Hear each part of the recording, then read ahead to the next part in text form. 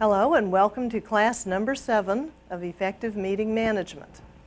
This is Speech Communication 4397. If you're a channel surfer tuning in for the first time, we welcome you. I'll introduce our guest shortly here. If you are new to this particular program, this is a class in how to manage meetings, whether they are large conventions of several thousand people or whether it's simply a board meeting, a small committee meeting that you may find yourself in.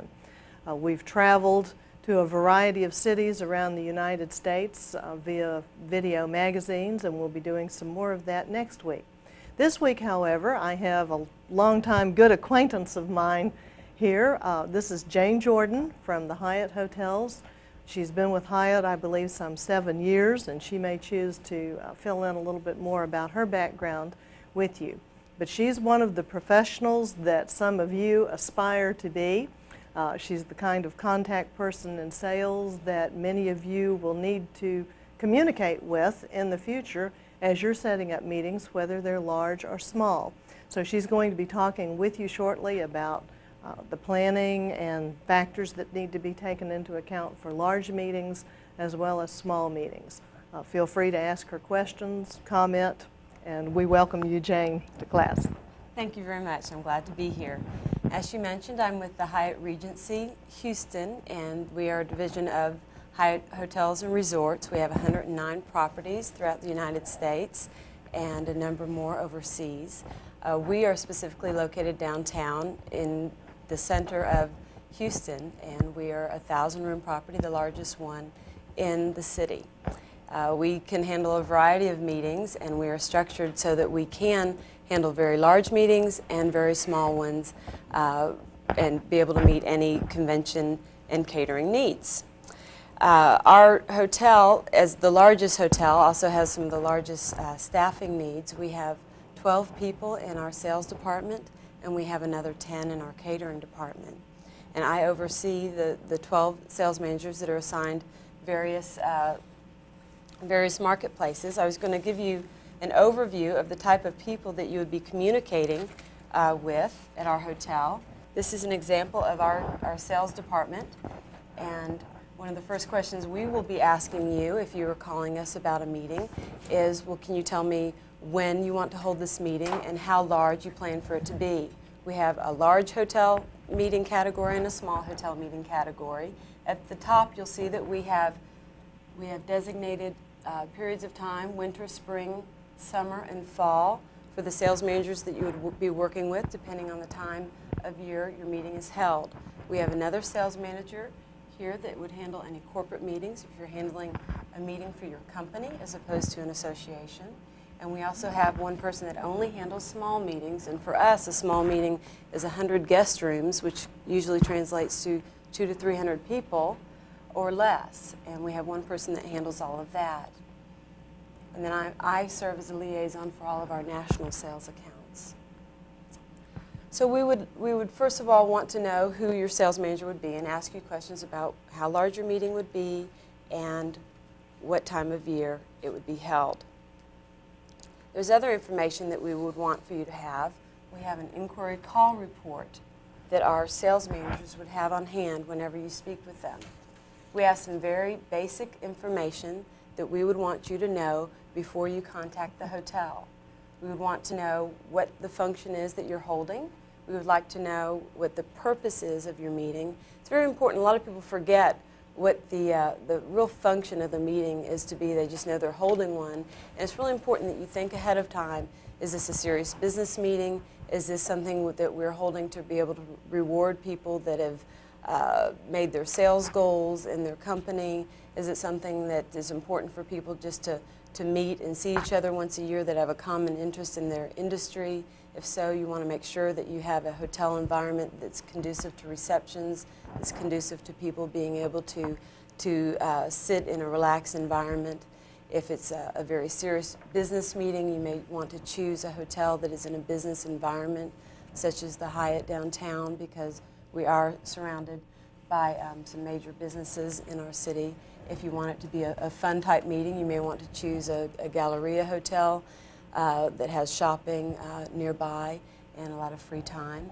We're going to ask you questions about who actually determines where the meeting goes. Often as the meeting planner, you don't get to choose the actual site, but you will go and look at various locations and decide whether it's a viable location, and perhaps narrow it down to 3 choices, and then often a board of directors will decide where they want their meeting to go, or perhaps your boss or a public relations director or a meeting director would make the final decision. So we always want to know who is actually making the decision, because the hotel salesperson will want to talk to more than just the meeting planner. They'll want to talk to as many people as possible to convince them to have the meeting at their hotel. The hotel sales contact will also ask you questions about the dates when you're going to meet. We want to know specifically if you can be flexible in the time period. Very often a group will decide when they want to meet and then try to find a hotel that can fit their needs over those dates.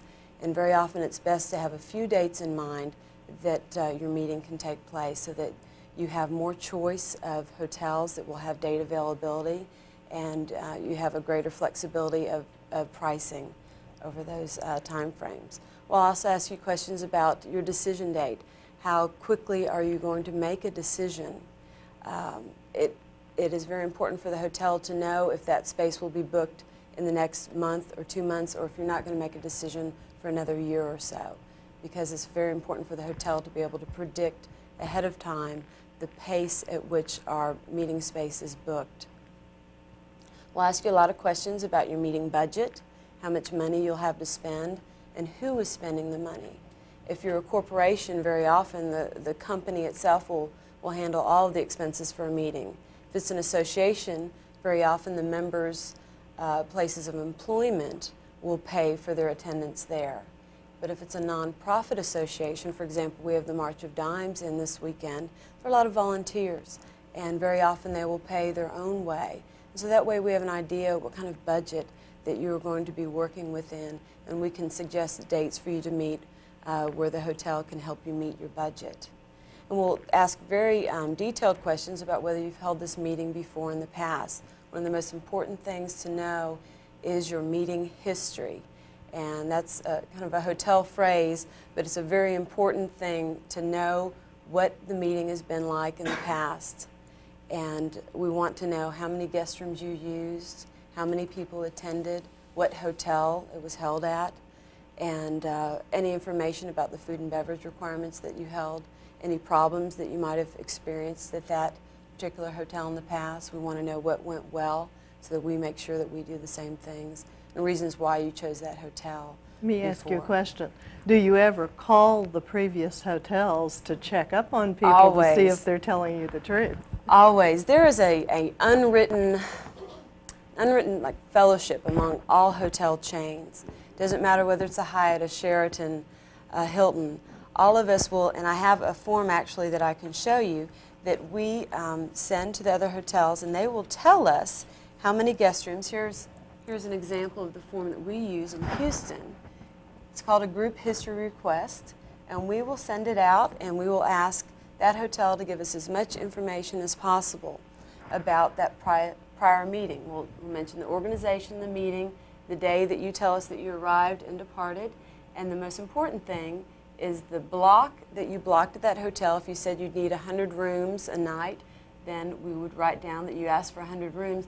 And then this, the P/UP, is the pickup, and that's a hotel phrase for how many rooms you actually used during your meeting.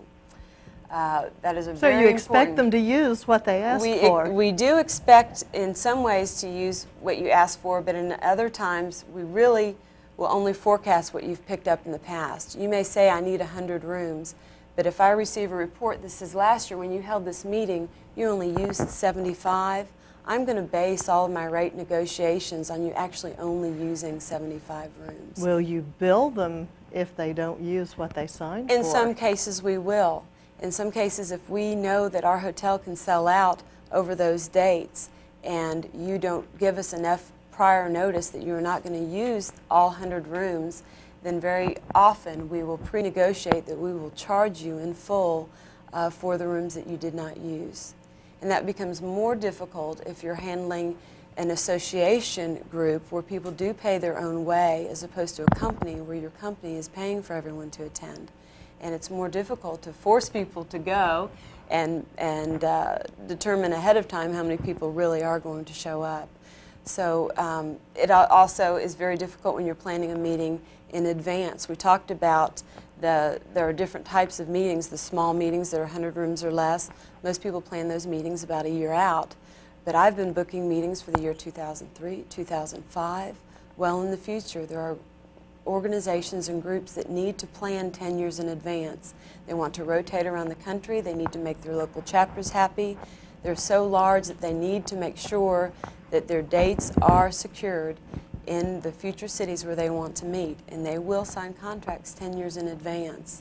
And so each year we will send out this group history report to that hotel where they met and review what their blocks and pickups were, so that we know we're being accurate. If the group is growing, if the group is shrinking, we will know, and we'll be able to change our negotiations as the convention approaches. But it has to be over 100 rooms before you even consider it large. Yes, for our hotel, because we are such a large hotel. Some hotels will consider a 100-room meeting to be the largest one that they handle. So this is a question of perspective and experience. Yes, it really is. It's just very important that you can give the hotel as much information about your prior meeting. It puts you in a better light as far as negotiating strategy. Because if the hotel knows ahead of time that you blocked 100 rooms and you picked up 100 rooms, they know what they're working with ahead of time. My sales managers must give me one of these reports before they send out a contract to you. And so the faster we can get that information, the faster you can know what the availability is at the hotel and what types of rates we'll be able to offer. Yes, do you have a question? How do you go about handling meetings for the first time, the first meeting? The first time meetings. There are a lot more special phrases and clauses that we will put in a contract that will help ensure that we're reviewing your needs very often and reviewing progress of how your attendance is coming along as far as registration, that type of thing. We will negotiate some minimums that you must pick up at least this number of rooms. Often we'll ask for prepayment so that you can be aware that 60 days prior to the meeting or 90 days prior to the meeting, a certain percentage of your anticipated bill will be due ahead of time. If it's a small meeting, and small meetings are often first-time meetings, we have a meeting connections contract that I will show you. As a matter of fact, we would give this right here. It's the Meeting Planner's Survival Guide, and it's something we especially designed for first-time meetings and first-time meeting planners. And going through this, it talks about that small meetings can be big challenges, and that survival depends on good planning, which is very, very important. And it's important for the hotel that you do a good job and the meeting you're planning actually occurs the way you plan, as it is for the hotel to know that this meeting is happening. Let's get it over here so sure. the home It goes viewers through can about focus. accommodations, food and beverage, the program itself. The most important thing is a budgeting worksheet. And we will sit down, especially with first-time meeting planners or a first-time meeting, to review what your budget plans are and make sure that your financial picture is realistic. If you'll turn to one of the further pages, Kind of it'll show zoom you in that a little bit budget. here so they can read this at home. This is a piece that the Heights of Texas developed.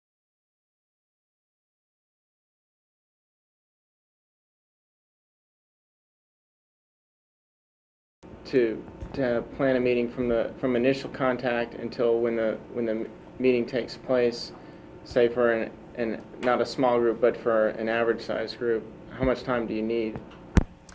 Well, most average size groups are within a year's time. You need to have most of your details down.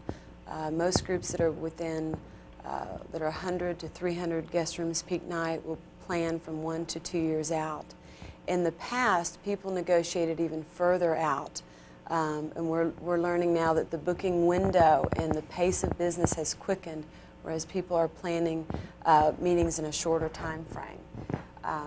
I've got a section here that I'll go through that's a timeline for the small meetings, and then I've got another meeting planner's guide that is for our large conventions that will also go through a timeline of what information you should know ahead of your convention, so you can plan well ahead of time. The things that the hotel will want to know is what your budget is. We'll want to know what you've budgeted for guest rooms.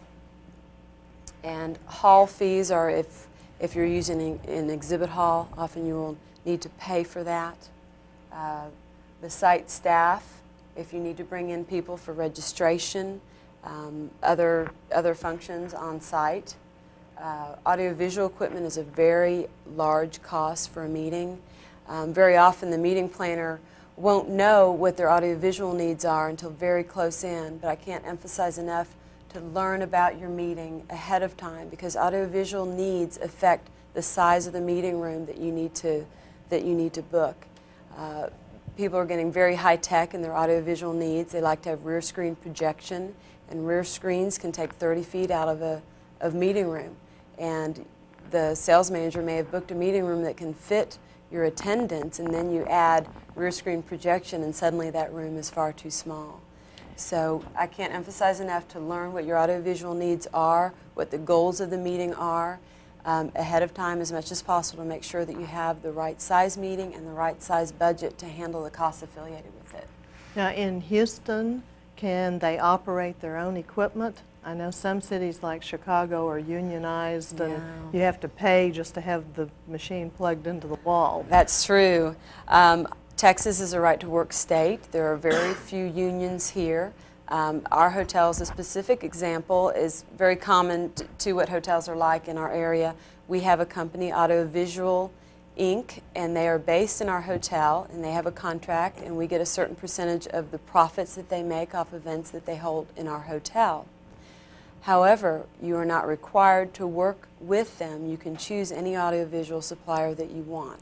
We prefer that you use a company that we've chosen to represent us on site, because whenever anything goes wrong with a meeting, if a light bulb's out on an overhead projector, if anything goes wrong, it's always the hotel's fault. They don't say, oh, it's the audiovisual company's fault. It's always the hotel's fault if something goes wrong with a meeting. And it's very, very important that you spend time up front knowing what your meeting structure is going to be like, and knowing what your budget can be, and talking with several audiovisual companies to make a comparison of cost and ability and comfort level. As far as your using the people that you use, the audiovisual people, are they independent contractors to hire, subcontractors to hire? Well, they are independent contractors. In other words, you're not liable for their mistakes. We are absolutely not liable. But by our sheer affiliation with them, there's always a shared responsibility. A lot of communication goes on between the convention services manager and the audiovisual company, but the audiovisual company is responsible for making sure their own contracts are followed through and that their own personnel are on site to set up the audiovisual in the room prior to the meeting and to run the equipment, to tear it down, to make sure that all of the equipment is maintained in a safe manner, and that backup is there if anything goes wrong with the VCR, the television, or whatever equipment you're using. You're saying you're jointly liable to an extent. Is that in ways of reputation of the Hyatt name? Yes. Because obviously, legally, they can't put their hands in your pocket. If the whole meeting goes to pot, it's between you and them. Hyatt won't get touched, but you're talking about, I take it, the Hyatt reputation. Wait, Yes. hang on, are you not getting him? Which one, left or right? One, push the whole thing down and keep it down. Okay. All right. As far as you saying the liability is being incurred, I would take it you mean not legal liability, but the good Hyatt reputation has been soiled, and therefore, if this doesn't go right, you've got 20 Moose Lodge Elk people, who tells 20 more Moose Lodge Elk people, and Hyatt goes down the tube, no matter what state they go back to, correct? Exactly. Exactly. There is a brochure, we call it a sales kit, that you would be sent as a meeting planner, and that is something that we always include as an audiovisual brochure. But it's going to include an overview, a brochure of the hotel, and we can show that. There's always a nice, pretty picture on the outside. Okay, let's get a close-up again. I want to be sure Okay. the home viewers get at least a quick run through decorations, Okay, programming. refreshments. Yeah. I'll make a few points about this also. These are some things that you need to do on your own as far as the invitations and the programs, but often hotels will have business centers and can save you a great deal of money by printing them on site, because then you don't have to mail them if you're planning a meeting out of town.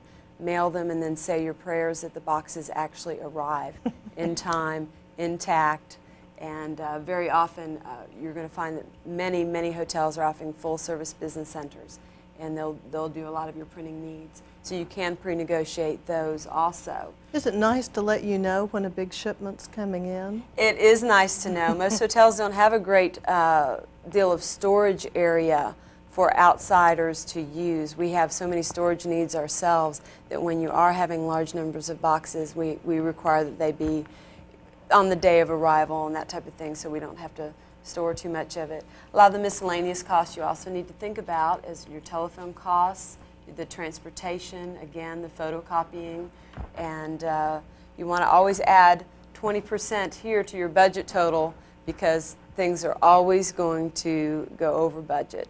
No matter what, we always say, please count on 20% more, and that way you know you'll be safe for any unforeseen issues. This week, for example, as I mentioned, we have the March of Dimes convention with us. They're a tax-exempt organization in almost all cities. They found out very late that they were not exempt from our local city tax, and they're still working on that. And that's a substantial amount of money. I believe it's $15,000 more that they'll be responsible for that they hadn't budgeted for ahead of time. But by using this 20% rule, any unforeseen issues like that can already be taken care of. Doesn't Hyatt, especially all the other major hotels, have a policy of making sure that the tax-exempt number is in at least 4 to 6 weeks for verification purposes? Yes, I mean, it we would do. seem logical to verify that you're not going to be exempt from the city tax by virtue of city ordinance. Yes, we did verify that with them, and they felt that their locals could get all the additional paperwork done. And you know how government works, so things then went a little bit slower than they anticipated. So that's the situation they're in. Okay, in addition to getting a meeting planner survival guide, you'll get an idea of what the hotel looks like. They'll have a nice big glossy photo on the outside, and then the insides of these brochures will give you an idea of whether this hotel is right for you. We always try to show off some of our more beautiful suites. Often your executive director, or the president, or a very important speaker will be given a suite that you want to make sure reflects what they expect. And then we'll also show other pictures of typical meeting rooms and guest rooms. Here's a boardroom here that often we use. And then the inside page is going to be the most important one that you need to study before you decide if you want to pursue holding a meeting at that particular hotel. It's a very small diagram, but you can see that there are 4 meeting areas. There are 4 meeting floors at our particular hotel, and it's designed so that a small meeting can take place simultaneously with a large meeting. Our main ballroom floor has a large registration area, a foyer area, office area for your staff, and we also have some large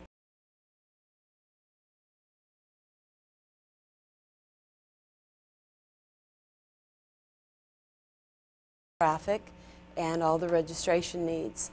And if you're going to have a smaller meeting, say of 350 people, our second floor has our junior ballroom, which seats 350 people, and it has 5 large breakouts and then 2 smaller rooms on that same floor that can fit your breakout needs and your office needs all in the same area. If you're holding a very small meeting of, say, 50 people or fewer, our 4th floor is designed for that. We had 9 meeting rooms on that floor, and they're laid out specifically for business meetings. It's an area where you can be separate from the conventioneers and have some peace and quiet if you're having a very serious business meeting. So you want to look at how the meeting space is laid out, and you'll want to know where your particular meeting may be planned. The hotel may not confirm with you the exact meeting room name well in advance. Often they'll wait until 30 days out because they'll need to juggle all the different events in that hotel that are occurring at that time and want to make the best decisions for each meeting. So often they'll wait until its publication date for you in your brochure to confirm what the meeting room names are. And yet even then there's no guarantee, and you'll see when we review the convention contracts that the hotel always reserves the right to change that meeting room that you're assigned to, because sometimes a meeting size will grow last minute, and obviously you want to accommodate everyone as best as possible. Sometimes your meeting size may grow smaller, and you don't want your attendees to feel overwhelmed, just a few people in a very large room. And so you'll learn that that is something that the hotel will make decisions on. At the very beginning, when I showed you how we have assigned our sales managers to work with specific time periods, it is to facilitate that need. We will be the only hotel that you will see that assigns a sales manager accounts according to when they meet. We're an experiment for the rest of our company, because it does help a sales manager to have already worked with all the events that are occurring at that time period, so that they can know firsthand that a particular group will not be suitable to be in a meeting room next to another group that may be very loud if another group is very quiet. Before, if you'd had 12 sales managers all perhaps booking events on that same day, it's very difficult to maximize the communication to know exactly what another meeting may be doing that's going on next door to you, if they're going to have a lot of noise and music with their presentations, and another group may even be a prayer meeting and need a lot of quiet time. So that's one of the first things that you'll look through. And then hotels will send you a lot of paraphernalia. We will show you up front our audio-visual that we have talked about before. We'll try to sell you on off-premise catering. A hotel has a limited number of banquet rooms, and so they expand their revenue base by catering an event anywhere where your event, anywhere possible. Again, March of Dimes is on my mind. They're having a picnic outside, and we're hoping there won't be rain, but over at the Sam Houston Park where the historical homes are, that's downtown. And we like when groups do that, because then we can sell our ballroom for yet another food and beverage function. So many hotel chains are going to that. We'll try to encourage you to use a lot of suites and to hold hospitality events. Many local chapters of associations will want to buy suites and hold a few entertainment events, so you'll see information about that. We'll try to lure you with meeting dividends, which is like a frequent flyer program that most hotels have in place. The more room nights you put into a hotel, the more points you get, and that's usually for future vacations. Often a very large convention of say 200 to 300 room nights can win you a vacation in Hawaii. So it's a very beneficial thing for you to ask if there is a program like that, and it's very important that that be negotiated up front. Very often meeting planners find out later that there is a program involved, but the cost to the hotel is about $1 a room night that you book. So it's very important that we know ahead of time, because the hotel salesperson will usually add $1 or $2 to your guest room rate or to some revenue function in your program, so that we can cover our costs of giving you these extra points. So that's something also that you need to think about. You're telling us they're not really free. Well, they're not necessarily free. That is true. Everything has to be paid for. And then if you're holding a business meeting or an international meeting, this is an example. I've got 2 different languages here. One, we've got Spanish, because obviously in Houston we have a lot of meetings from Mexico and South America. And this will review the different services that you need. And this will give you an idea of the caliber of the hotel and the type of business that they represent. Another important thing to ask about a hotel is what their business mix is. You want to know if you're going to fit in. Does this hotel strictly do conventions, or do they have a lot of business travelers? Depending on the type of meeting that you're planning on, it's very important to know that. Our hotel is very unique in that we're roughly 50% individual business traveler, and 50% conventioneers for our occupancy. That doesn't mean on every given night that only half of our hotel is conventioneers and half is business travelers. During the business week, which is basically Sunday through Thursday night, we can have up to 600 guest rooms that are filled with our individual business travelers. And on the weekends, when very little business goes on, we may have up to 90% of our occupancy be convention business. And then, yes. 90% of your business on weekend was the get acquainted with your wife again business. That's always A lot of that is. For us, we only get about 10% of our house count is an individual pleasure traveler. Houston is not necessarily a tourist destination, but because of our location in downtown Houston and with the theater district and a lot of events that go on downtown, very often people live in the Woodlands or Clear Lake, Sugar Land, some outlying areas, will stay the weekend if they're attending events downtown. And we also do extensive wedding business too, because there are a lot of very large, beautiful churches downtown, and people will hold receptions in a lot of the high-rise office building plazas, and then have their guests stay at our hotel. Mm-hmm. Yes. Does your hotel have the right to refuse booking a certain group's convention or meeting for Yes. any reasons? Yes, we do. We do. Very often the guest history will tell us that. They'll tell us if the group did not pay their bill in the past. They'll tell us if a lot of damage was done to the hotel. We can make business decisions based on that.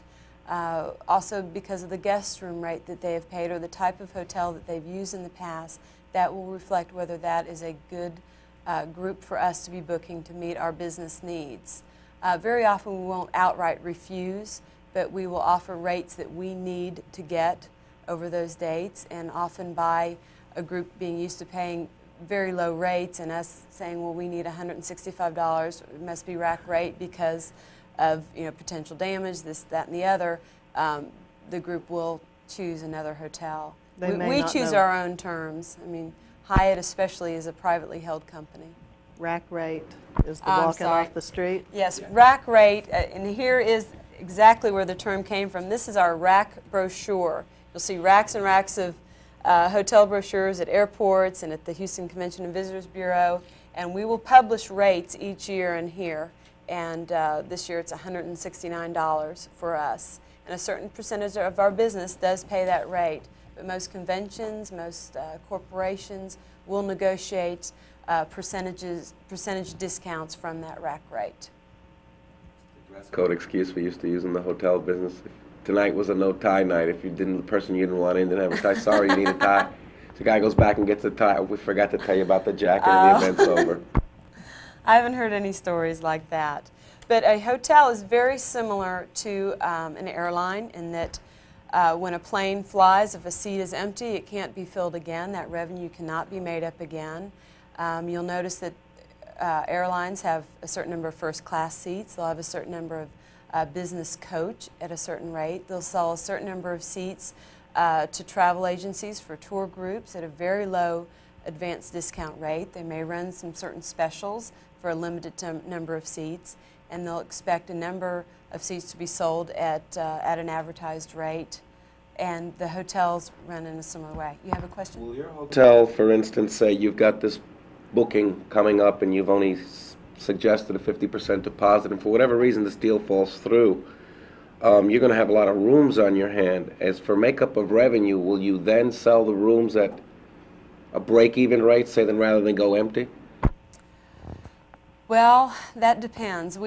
That would be a whole nother class, as a matter of fact. We spend a great deal of time at what we call yield management meetings, and that is to manage the type of business in our hotel each night. The first class example on airlines is our rack rates at the hotel, or our business plan rooms that we charge a $15 surcharge to be a part of, and our suites that often business executives will use at hundreds of dollars a night because they expect those perks. There's another layer of guest rooms as far as pricing goes, which is our preferred rate that a lot of our travel agencies will book at a very short, in a short time frame. And so we know how many of those rooms to expect, say, a week before arrival, 2 weeks before arrival, 3 weeks before arrival. So we'll maximize how many of the high-rated rooms we want to protect and make sure that those aren't sold ahead of time at a lower rate. Then we also know that our volume accounts, which are our corporations that use our hotel frequently, we, and in the Hyatt in Houston, we're surrounded by the world headquarters for Exxon and Shell and Pennzoil and Texaco, Enron, very large companies that often use 8,000 to 10,000 guest rooms from us a year. And because of the volume that they use, they are in a position to negotiate certain discounts also off their guest room rates. And very often we will give them last room availability. We will promise them if there's a room left, we will give it at your negotiated rate. So we need to protect that also. And we also know the usual rate of booking for those groups. And then we'll also have our individual business travelers that go through travel agencies at certain rates. We'll have a certain number of tour and travel groups that often pay very low rates, and we usually know ahead of time. They usually book well in advance. And then our different convention blocks, our large groups, and then our small groups. And based on how many rooms out of all of those tiers of business, then we will make decisions what our guest room rate will be to be able to maximize revenue. Sometimes we will give a more affordable rate based on your length of stay. You may hear a reservationist say, well, that's a ML2, you must stay 2 nights to get that rate, or you must stay 3 nights. Because very often it's better for us to give you a lower rate, not charge you the rack rate, the very highest one, if you can stay 2 or 3 nights. It's very expensive for a hotel to have someone just stay 1 night. Because of the housekeeping, all the labor that's involved, it's much, much more affordable for a hotel to book someone that's going to be a longer stay.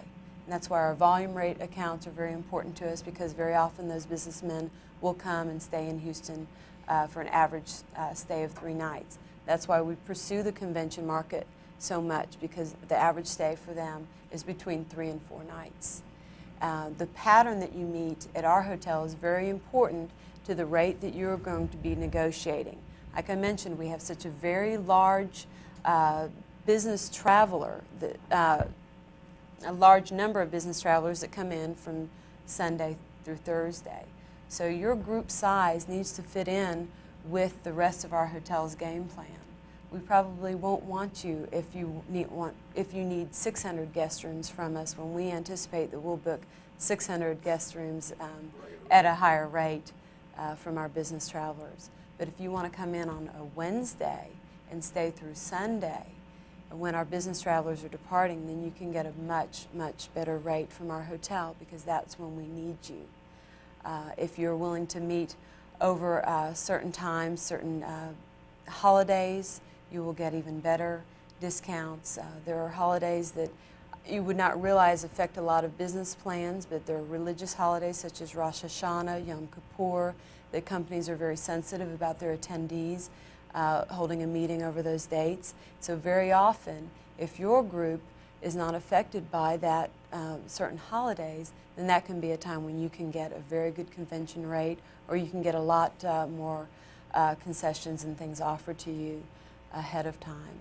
So it's very important to think about when you're going to meet and to be flexible about that. In our hotel, if you wanted to start a meeting on a Tuesday, we would not negotiate very strongly with you, because if you arrive on a Tuesday, that affects how many people we can let into the hotel Sunday, and that affects how many people will be staying in our hotel Saturday night. If you check out on a Saturday, it's very difficult to get a convention to start on a Saturday.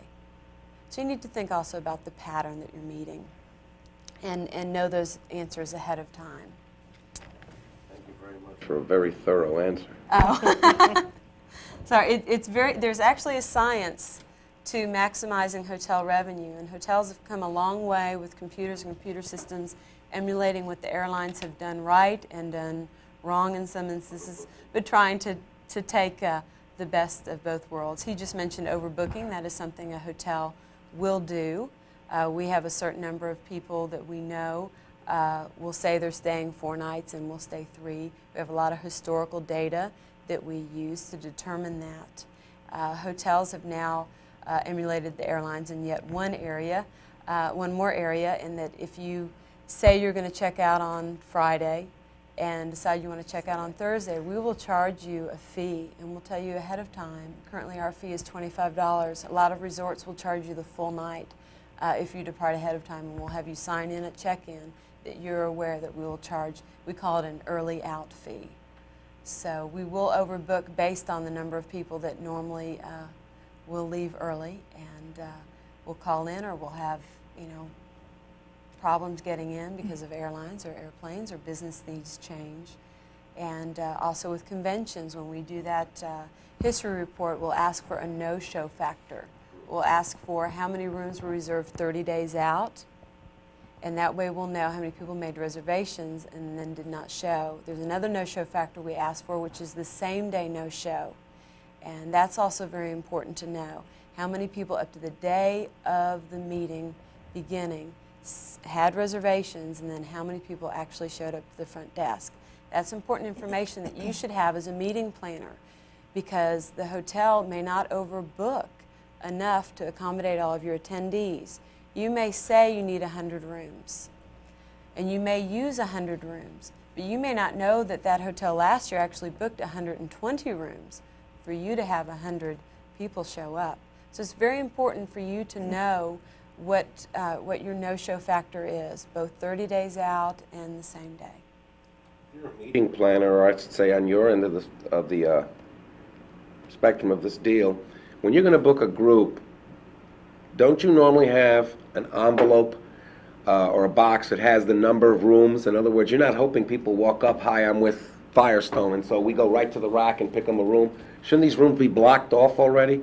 And everybody have their little envelope and their key is in there, so when you know as they're arriving that little box is getting smaller and smaller, oh Lord, we're going to be 20 rooms short. You can grab another block of rooms, reserve those, and put them away before the other 20 people show up at midnight. Say some flight from Dayton got canceled because of snow. Or you're going to have 20 people standing in the middle of the street very irate at the group meeting manager. Yes, we do protect our late arrivals, and we can guarantee them. There's a 6 p.m. arrival term that you'll hear a lot about. If somebody puts a credit card deposit, the hotel will not sell that room. And with Hyatt, we have something called 1-800 check-in, so that if you are at the airport and you are delayed and you know the hotel is full, you will call that 1-800 number. The hotel will pre-assign your room, give you your room number, and that any boxes, any materials, any important phone messages that you're worried you may be missing can all be sent to your voicemail in your room. All of your boxes are already delivered, all the materials that you need to your guest room, and then the possibility of your room being sold, even though you had a reservation, is minimized. We're very heavily computerized now. We don't necessarily need to pre-key pack it to save labor time. We will for any VIPs that are arriving or any special needs. As far as guest rooms, we will do that, but very often there's not a box anymore. It's just the computer telling you your available rooms and the number of expected arrivals and the number of early departures and the number of same-day people that just show up at the desk asking for reservations. And do you ever have a problem with the people who don't want to check out?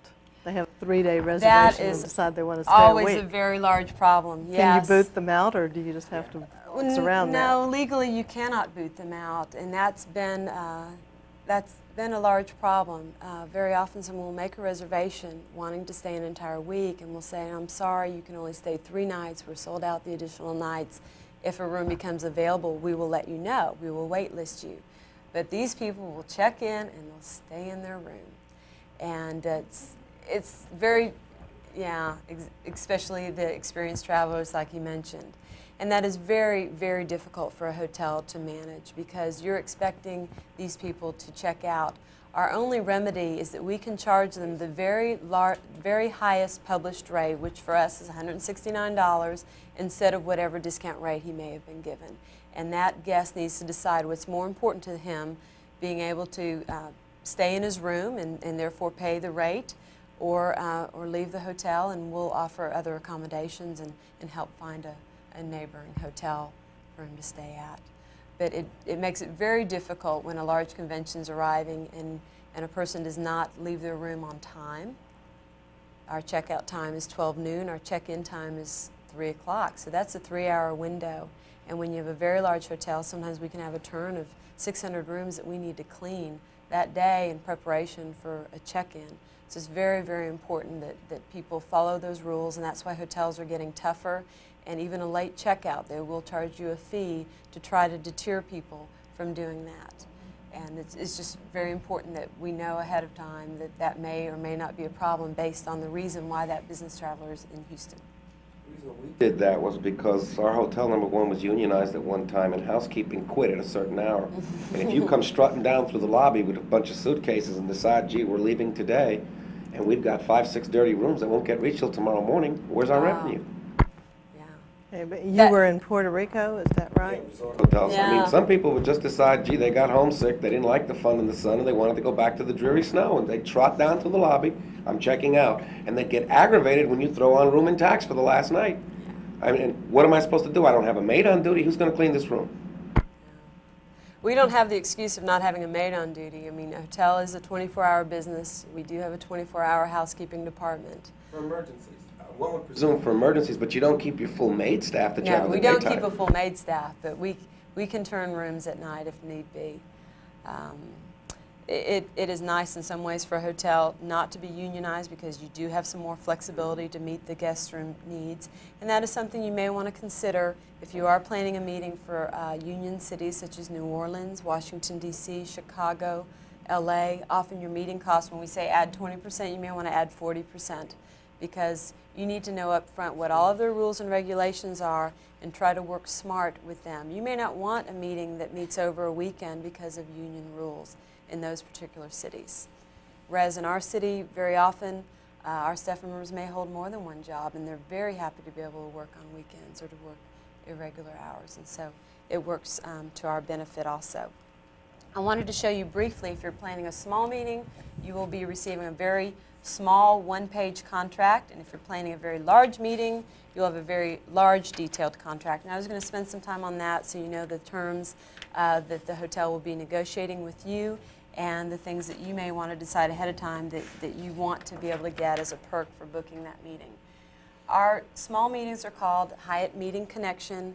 They're called that because one phone call should be able to get you a salesperson that will also service your event when your meeting takes place on premises. Very simple, name, address, phone number. The most important thing here to note is this room block.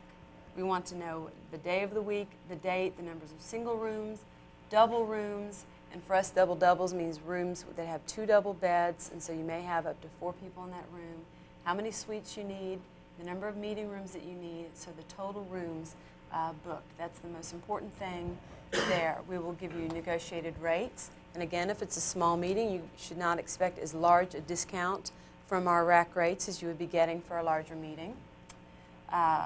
You would have our rates mentioned here. Very often small meetings work with travel agencies that are commissionable, so we need to mention that there. We have a cutoff date here. We have the reservation method that you're coming through, that they're going to be made by you either faxing a rooming list or sending in reservation cards, or the individuals will call in themselves. And then this phrase, reservations must be received by, is usually a date that's 30 days prior to the meeting. Sometimes we will negotiate 3 weeks out depending on what your meeting needs are, but that's very important. We will honor the number of rooms that we give you here up until 30 days out at that particular guest room rate that we've negotiated on that contract. After that, then we will talk about how many more rooms you may need, and we will tell you what rate we need to charge you for those rooms. Very often we'll be able to still honor the pre-negotiated convention rate, but if the hotel is going to be very full, or if you as a meeting planner wanted to encourage people to book their rooms 30 days out so you knew how many people to expect, very often you will say, if they don't get their reservation in by the cutoff date, I want you to increase the rate by $25, $30, $50, whatever you think is a significant amount of money that will have people plan further ahead so that your job is easier. I often recommend people to do that. Of course, it benefits me as a hotel also to know ahead of time, but it will benefit you. It talks about the payment procedure, whether you set up a master account or if all of your attendees will pay on their own. There's almost always meeting costs affiliated with your audiovisual, with meeting room rental, any food and beverage, and so we would want you to either provide a credit card, a direct billing form, or set up a master account with us. We'll talk a little bit about your meeting space and banquet requirements each day, what kind of function you're holding, how the room will be set up. If you're going to hold a meeting that's similar to this, the setup of this room right here we call classroom appropriately. There's usually 3 chairs per 6-foot table, and that setup is a little bit more expensive for a hotel. At a hotel you would have tablecloths on the tables. You would have water pitchers, glasses, candies, pads, and pencils as part of that set. And if you need your attendees to take a lot of notes, or they're going to be sitting there for a great amount of time, it would be less disruptive for them to have water on the table, et cetera, just be prepared that the hotel may charge you more. They may charge you a setup fee, they may charge you labor, they may just charge you meeting room rental when you ask for a room to be set up classroom style. Theater style is when you set a room with just chairs, the way an amphitheater is set, and that is the most inexpensive set for a hotel to manage. So when you're planning your meeting budget, you also need to think about what type of meeting it is, if it's a lecture style class, or if you're going to have testing going on during your meeting and you need to have a table, then you need to plan and budget appropriately for that. If you're going to have a larger meeting, more than 100 rooms, we will give you this very thick meeting planner's guide that gives you a lot more information. And we will give you a very, very thick contract. This particular one is 26 pages long of different choices. This is a contract template, and I'll show you the first page here. Very simple at the beginning. We just put your group name, who you are, your contact, or a meeting planning firm to assist you with your meeting. We will talk about the most important thing on this first page is if we're holding your dates on a first option basis. When we send you this contract, the hotel is agreeing that they will hold these guest rooms and this meeting space for you on a first option until you make a decision. We will agree on a date right here, a decision date, that we will hold all of this meeting space, and that is something that is very important to know up front, your decision-making process within your organization, so that the hotel can make the right decision as far as how long they should hold these dates for you. Very often, the dates that you want may be held by someone else. They may not have signed a contract with the hotel, but they have asked us to hold it, and we've sent out a contract, and they have a decision date pending also. So we may say that we're holding it on a second option basis, and we're going to pre-negotiate all the terms in anticipation of these dates being released to you on a first option basis. We will approach the other group, and we'll give them a certain amount of time to make their decision, and we will proceed with all the terms that we've negotiated in this contract. Okay, the next page talks about, very similar to what you already saw, the guest room block, and we go into a great deal of detail about how many double-doubles. Our room inventory needs to be pre-blocked ahead of time, so that if your guests need to have 4 people in a room, then we have the right number of beds reserved in advance. If you have businessmen that expect a higher caliber of room, we want to make sure that we have enough of the business classrooms reserved for you. We have a special phrase, headquarters hotel, that most people will ask you to sign, and that is merely telling the hotel that you will publish them as the headquarters hotel. You will not advertise any other hotel for your meeting, and that all of your guest rooms will be brought to that hotel, and that the hotel will have first priority for any revenue producing events, so that if you are going to hold an event off the hotel premises, that you will give our hotel staff a fair bid so that we can compete to host that business also. Very often you may book our hotel and several years in advance, and your organization grows, and we'll talk about future overflow also. We will work with you to increase your block within our own hotel, and then we will help you find neighboring hotels to accommodate your guest rooms if you should outgrow our hotel. We have a very interesting phrase here, new hotel construction. Again, it's a whole nother topic, but they're planning on building a convention hotel next to the George R. Brown. It may open as early as 1998, and so we are in a protective mode, saying that if a new hotel is constructed, that it doesn't matter, you're still going to stay with us, and you don't have a right to cancel because of that.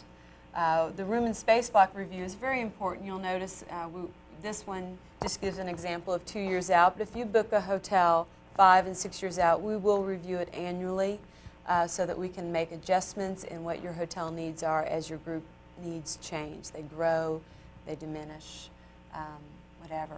And so that's a very important phrase that you'll see in the contracts, and be aware that it works on both sides. Meeting planners like to have that in there because they're not locked into some specific contract terms. They can be renegotiated.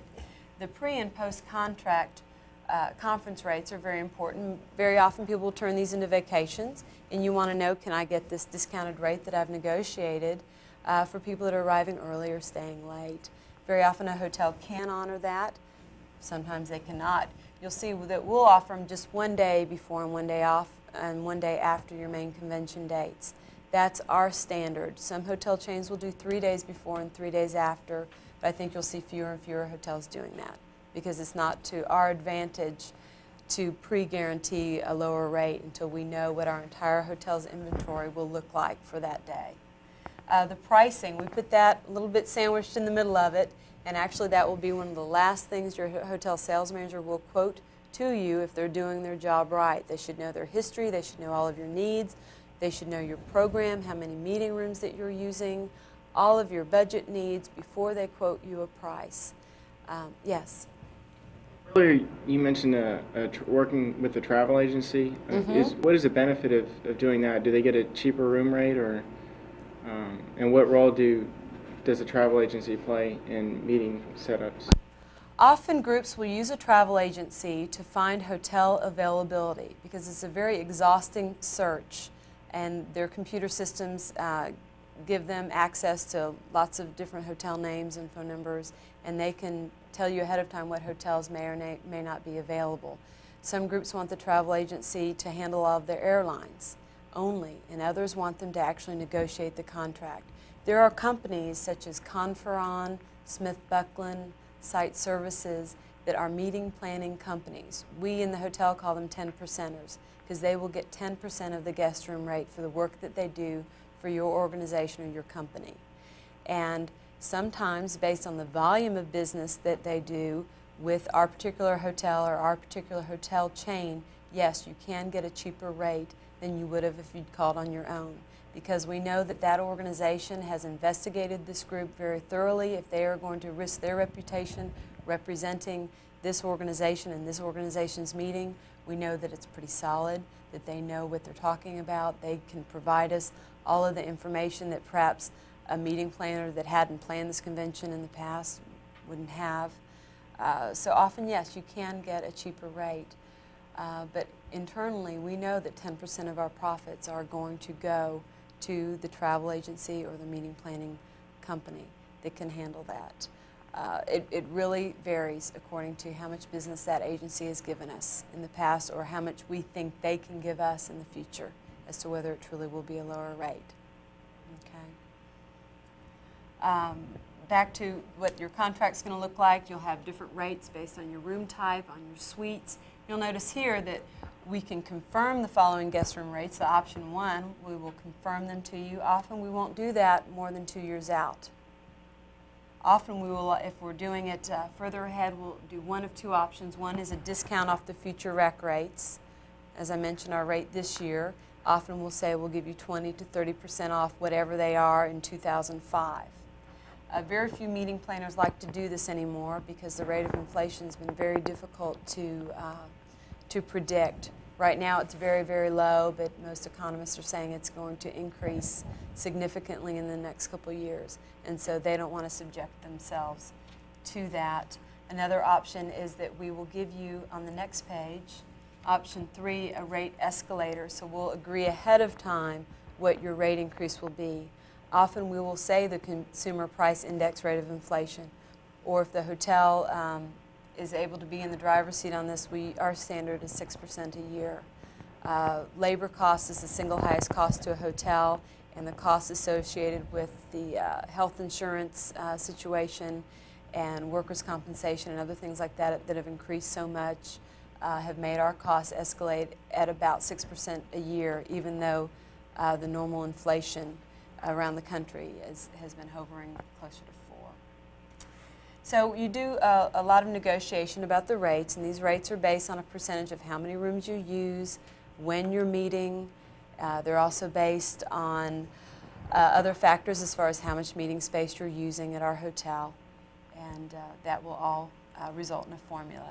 We'll also tell you what our current guest room rates are, and then on the next page we'll talk about whether it is commissionable or non-commissionable. It's very important that the hotel know ahead of time. And then the next section is something that's new to many people, a complimentary room ratio. The standard for most hotel chains is that we will give you 1 free room for every 50 rooms that are paid by your organization. And this is a very important thing to make sure that you do get. A larger meeting can get this, a smaller meeting obviously is not eligible. This was not something that was on our meeting connections contract.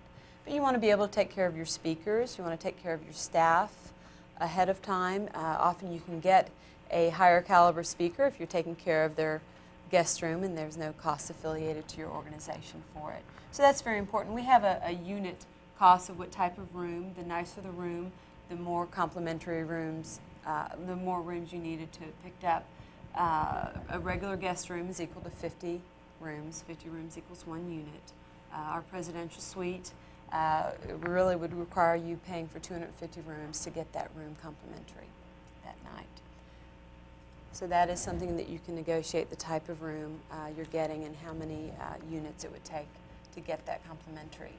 And then certain groups will be able to get additional complimentary rooms over and above that. Often you're saying, well, our executive director's here and he expects a complimentary suite, and I as the meeting planner deserve a suite. And very often, depending on how much revenue your group is bringing to the hotel, we will offer 1 to 2 suites over and above, or we may offer upgrades for your speakers, the VIPs, at a special rate. And so that's something that you can negotiate based on what your needs are and based on what you're bringing the hotel. The hotel is more than willing to give you some rooms for free in order to book hundreds of rooms at the hotel. The reservation method is just something that we like to know ahead of time, but again, this can be changed in a very short amount of time, is so that the hotel can fill out its computer form and accept reservations in the way that's best suitable for you. And there are no real contract terms that make it more conducive for you to do one way or the other. Most hotels will pay for your reservation cards. They will not pay for them to be mailed, but they will pay for them to be printed.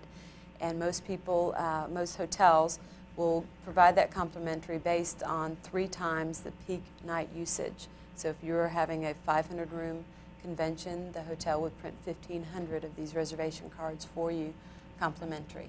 And that is something you, if you do choose that housing method, that you should negotiate, that will happen. Okay. Yes, you have a question? Yeah, it's straying a little bit, but how willing and how receptive would a hotel be to sending a package like that to students like us who are doing a project involving meeting planning? The big thick packet here? Right. Yeah, just let her know and I can send some to her and she can give them to you. I've normally just worked with the hotel school, and I have provided materials for a number of the students doing projects over the Hilton We'll School. see what we can I get came for in- that face-to-face meeting in October. Okay. I came in late, I didn't get your name. Jane Jordan, J, Janejorda. nothing exotic, no Y in the middle. Don't all of you call Jane. We'll see if we can't get Please 30 ask packets or so. her, and I'll provide the information that she thinks is appropriate for your class. I just wanted to know who lectured. I wasn't going to call you up for a package. It's on your syllabus, too. This Yes. is just a general question. Is not you personally, but just in general, not meeting planners, but people in your position at other hotels Sales around, office. sales office at other hotels around the country. How receptive do you think they would be to something like that? Let me answer. Okay. You can speak for yourself, too. But the last time we taught this course, as long as my students identified themselves honestly and said, I'm in an advanced meeting planning class and I'm working on a project, this isn't real, but these are the kinds of things that I would like to know. Certainly Houston area hotels, which is what most of the contact was directed toward, were very cooperative in providing materials. just don't go in and waste their time letting them think that you're booking a convention for 10,000. That's going to cause real ill will between U of H and the hotels, but they were very cooperative in the past. Belong to 3 or 4 professional organizations as I do, you can make an honest inquiry. You can do it by facsimile, which in writing carries a lot more weight than just a simple telephone call where someone forgets you as soon as you hang up. If you send something by writing, member of ATLA, we're going to hold a convention in South Texas in June of '97. We'd like to start seeing what you have now. I don't foresee any Right, but problems. you need to identify who you are and what your official Absolutely. connection to that organization is. Absolutely. And some of those folks out there listening have those, some of you aren't there yet. And so Okay. just be honest about... Let them know so that they can spend the appropriate amount of time providing the information for you. And you'll notice on the inquiry form that I showed you at the very beginning, one of the first questions was, who makes the decision? And the hotel person will not spend as much time talking to you if you're truly not a decision maker for that event. And we would appreciate you not misrepresenting what your role would be in obtaining the information. If you get some strange inquiries in the next week, let me know. Okay, I will. We'll cross-check them. I will. What else do we The need next to- pages talk similar information, what was on the smaller contract, the cutoff date, the meeting space. Meeting room rental is very important to discuss. At our hotel, and every hotel has its own ratio based on how much meeting space they have. We have 66,000 square feet of meeting space, and we maximize our revenue if 30 square feet of meeting space is given for each guest room picked up. Some hotels won't be as scientific as we are, but we've really gotten it down to a science, how much meeting space you are allotted based on how many guest rooms you're using. It's very important that you have your program outlined and your needs specified ahead of time. If you're just using 100 rooms in my hotel and I've got 850 more to sell, well, I'm not going to give you my entire ballroom and the majority of my breakouts, because then I don't have anything to lure more conventions here. So it needs to be in proportion, and if it's not in proportion, the salesperson should try to work with you on choosing other dates where that meeting may work because of the type of group that's in the hotel. We're in a good position because we're near the convention center, and often a group will meet, use our hotel facilities for guest rooms, but they will meet at the George R. Brown. So we may have a lot of meeting space available that we could give to a smaller meeting because the remainder of our rooms are being booked otherwise. So that's why the flexible dates are there. Exhibit hall rental, not every hotel that you're going to use will have a full-fledged exhibit hall, but the larger trade shows will. We also have another group in here, Texas Lawyer, that's in our hotel right now that's using our exhibit hall, and over 1,000 lawyers will be walking through there. It's very important that you work with an exhibit company, that you have insurance because of all of that. There's a lot involved with an exhibit trade show, and again, that would be a whole nother issue, but you do want to know your costs ahead of time of the exhibit hall, if they're going to charge a flat fee, if they're going to charge per booth, and what the hotel expects you to provide as far as insurance and other labor. Parking is something that can be negotiated depending on what the hotel situation is. Very often a hotel does not own their own parking garage, as we do not, and so it is negotiated separately. Other hotels have surface lots and it's provided free, but you may want certain spaces up front, and you can negotiate VIP parking spaces. You can also negotiate transportation. On the next page we've got our hotel has its own limousine, and you may want your VIPs or your important speakers to be picked up at the airport to just kind of put on the dog a little bit, and you can pre-negotiate that based on how much revenue you're bringing to us. So we'll talk about that, and then there's a little salesmanship in our contract where we talk about the airport shuttle, and it's nonstop to our particular hotel. Something you really need to find out ahead of time when you're making decisions. It's a very large cost, transportation to and from the airport or to and from other areas of town where you may be needing to hold meetings. The performance clause is very, very important, and this was not in contract several years ago. This holds you accountable for meeting the terms of this contract, and if you do not perform, there is a dollar amount associated with that. Hotels calculate it different ways, some based on their missed profits, some will do it on pure revenue, the revenue you promised that they forecasted that they did not realize. You can negotiate different amounts on that, but the hotel will make up a lot of their revenue. If they cannot resell their rooms, you will be liable for any rooms that are not sold. A lot of this is legalese. Basically, we don't want you holding the hotel liable for anything. We're talking about cancellation. If suddenly you can't hold this meeting for whatever reason, there's a whole litany of reasons where we will let you out of the contract, or we will want to be let out of the contract. If there's a hurricane in Houston, different acts of God, airline strikes, reasons why you can't hold the meeting. The Persian Gulf War, we had to use this quite a bit. We have had hurricanes preclude us from holding meetings. But if you do cancel for other reasons, there will be dollar amounts negotiated, and that will be based on the hotel's forecasted profits, and you need to be budgeting for that. If you are going to cancel, you need to make sure that you can pay those fees, and you'll have a way to do that. This talks about the rights that you do have to cancel a contract. It's very wordy. Hotel contracts used to be very simple. Now a lot of our meeting planners feel like their legal departments need to review them because they are legally binding documents. My average contract that I work with is worth about $300,000. And when you think about the amount of money that you're talking about, I mean, that's a good-sized house. You wouldn't buy or sell a house without having official closing and lawyers present and that type of thing. Our sales managers are not trained lawyers, but they have power of attorney to represent our hotel and under the contract terms that we have in this template. And so it's sometimes an unfair advantage that the sales manager may wind up actually negotiating with the lawyer as far as certain contract terms. But don't expect a lot of these legal clauses to be negotiated, because our hotel's headquarters in Chicago, our lawyers there have designed these words for a certain reason in a certain way, and your contract will be held up from approval if you do need to change a lot of that wording. Yes? If the wording's in writing, there's no way you can alter it orally. So what I'm saying is no matter what you get on the phone with them and they try and alter it, the written document will control. If that's what's there, that's what's there. And that's the only thing that's ever going to be let into evidence is the signatures, and the intent of the parties is right there in that document. Yeah, exactly. Okay, we've got about 3, maybe 4 minutes left, I think. Okay. So if there are big things we're missing that you need to skip to. I just want to tie it up with letting you know that there are 3 basics to negotiating with the hotel, and that's dates, rates, and space. And we've touched on that a little bit.